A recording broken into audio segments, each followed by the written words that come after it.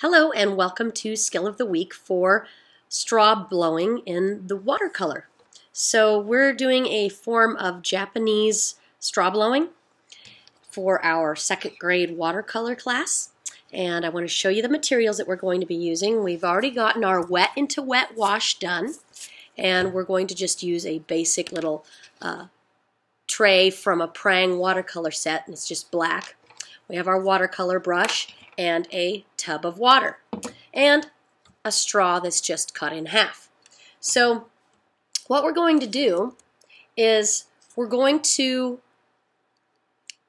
put water, and I'm going to do this not with my painting in front of it. We're going to put water in the little tray, okay, because we want to create a little puddle in there. We want to get plenty of watercolor going. Okay, so you can see there's a little puddle in there. Okay, I'm just stirring it around, make sure it gets mixed up with the black paint. Okay, so then I'm going to make sure that my painting is set in a horizontal position, but when I blow with my straw, I'm going to blow from one or the other end. Okay, so not top or bottom, but end to end. We're going to act like a branch is flowing across the page. Okay, so I'm going to put my drop of paint right here. I'm going to load the brush up with watercolor, and I want to have a nice bubble of paint sitting up on top of the paper there. Okay, so that I can blow on it. Okay, I'm going to put that off to the side so I don't get into it, and then right away I'm going to start blowing. Now you don't want to spit through your straw, so you need to keep your mouth fairly dry. Now watch how I blow.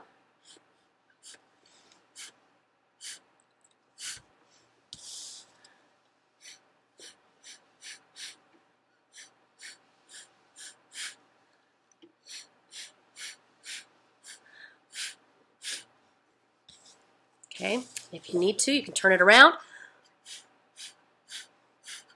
to make those branches go in different directions.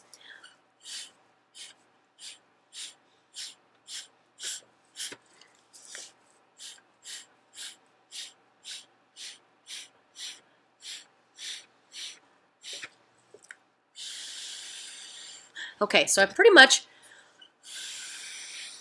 blown all the paint that I already have on there so that I have this really delicate branch that's branching out across. And you can see you can blow it in different directions so that it looks like a new little bud of branch has moved up and spread out and curled around and that kind of thing.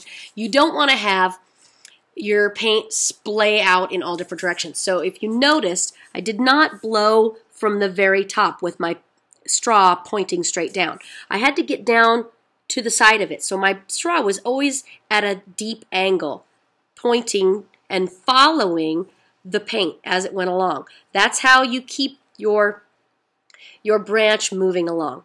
Okay, and we want just a little delicate branch. That's all we want. We don't want big fat branches going in all different directions. But if you're feeling like, well, that's just not very much, you can get a little bit more paint in another area, like right there, and you can blow it in another direction.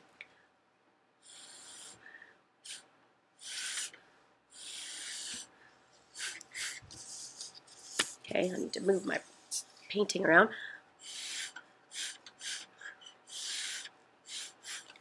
Okay, so that I have a few more branches coming out in another direction.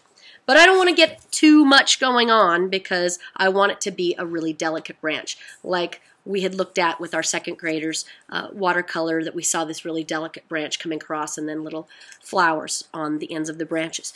But you don't want to do your flowers on the end of your branches until this is completely dry.